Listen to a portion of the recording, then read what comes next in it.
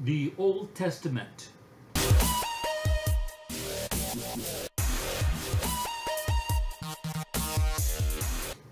God is the I Am and the mighty God.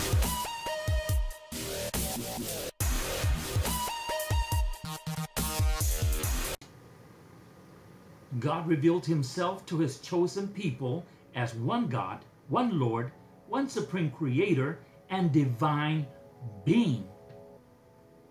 God gave his people a commandment to worship him as one.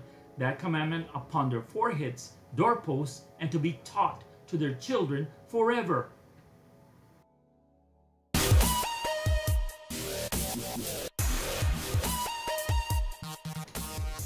The New Testament.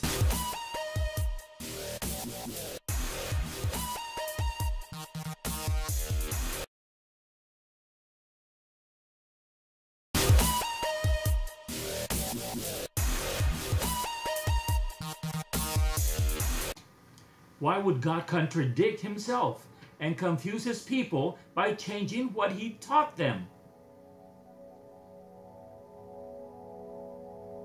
God did not do this. It was evil men who corrupted the word of God to teach their own heresy.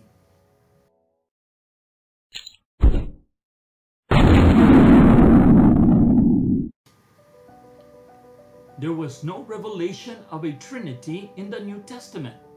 The Trinity came into the church centuries later and forced on all people by Catholic Rome.